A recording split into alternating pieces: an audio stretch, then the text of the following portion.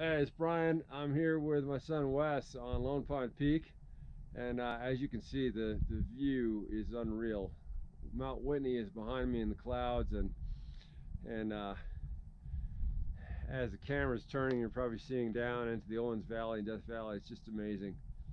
A lot of us are going to make New Year's resolutions this year, and about getting fit and going on that diet and all that. And statistically, only 8% of us are gonna follow through. So I got an idea for you. Don't go on a diet to lose 20 pounds or to fit into that bikini, or in a guy's case, fit into that t-shirt better.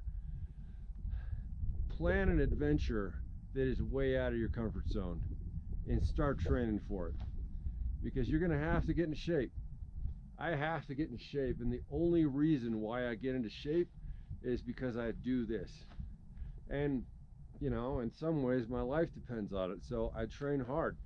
And if I didn't, I would go back to being the sedentary, pudgy Brian that was gonna die young.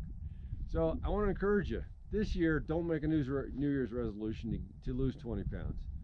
Find an adventure, train for it, do it with friends, and you'll figure out how to lose weight, because that's part of it. But if you just tell yourself you're going to lose 20 pounds, you're going to gain it back. Statistically, most of us gain it back because there's not that why that's powerful enough to keep us fit.